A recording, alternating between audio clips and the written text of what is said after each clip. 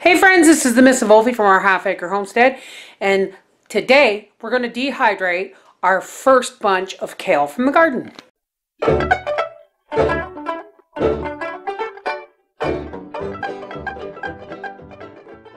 Okay, this is about 1/4 of the kale I got from my garden. Now I only put one row in because in the past I haven't had a whole lot of success growing kale. But what I've done is I grow my kale in all my garden without pesticides and herbicides, and if you'll notice there's chew marks all over this. Now that means when I pick it, there very well may be little green worms and things on the kale. So what I do is I take this kale, which I've destemmed and given the stems to the goats. I filled a stock pot with cold water and I added about 1/4 cup of salt, and I just soaked it. Because if there's anything alive, like bugs of any kind or anything, they will try and get away from the salt. So they'll get off the leaves, they'll float to the top, they'll die, whatever, and then you rinse.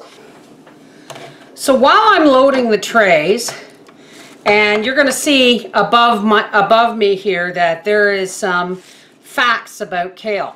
Now I only put one row of kale in, and hopefully, like, this is about 1/4 of my row, and nobody in our house actually likes kale, but it is such a powerhouse of nutrition that even if you don't like it, and trust me folks, most people I know don't like this stuff, but there is a way of getting it into your family by stealth. So what I do is, because we tried cooking this once and it was like bleh, and no matter how we did it, it just wasn't up to par. So now all I do is I dehydrate it and I grind it up like parsley and I put it in everything. I'm not kidding folks. You can put a couple of tablespoons in this in your chocolate muffins. No one's going to notice the difference, but you're adding vitamins and minerals and iron and all kinds of really good foods. This is a superfood. It really is. If you're anything like me, and I watch very little TV. The reason being is I really hate commercials. I hate commercials that tell you about a pain reliever that, you know, ask your doctor about such and such. And then it gives you a list of probably 15 different side effects, if not more, that to me the risk does not outweigh the benefit, okay? Then there's things like Glucerna and Boost and all these other supposedly vitamin-rich shakes that if you're on the run and you don't always get the food that the nutrients you're supposed to get, eat these cereal bars and drink these chocolate strawberry vitamin boost things and blah blah blah. You know why? You know why the big push is, folks? Because the food that we eat today, unless it is organically grown, and I know folks, we can't all afford organically grown. Hybridization isn't bad, but you're not getting the nutrients of the parent plant that it used to grow from.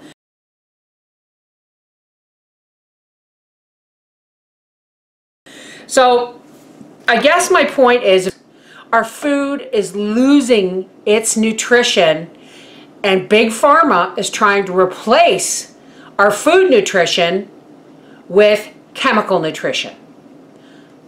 Just saying. I'm just saying. So, if you can grow your own, please folks, heirloom organic vegetables. They are so, so important. If you live in the country and you know where there's wild apple trees along the side of the roads, go and get those wild apples. They may not look the best, they may have spots, they may not be the nicest shape or the nicest color, but guess what? I'll guarantee they're higher in nutrition than something that you've bought, store-bought from the store, that's been either genetically modified or hybridized. I dehydrate mine. I grind it into powder and I add it to everything. I put powdered kale on my popcorn. I put powdered kale in my spaghetti sauce. I put powdered kale on top of mashed potatoes, and Howie thinks it's parsley. This is the Mrs. Wolfie from Our Half Acre Homestead saying, don't let pharma kid you into thinking that food supplements can replace good, honest nutrition. Take care. Bye-bye.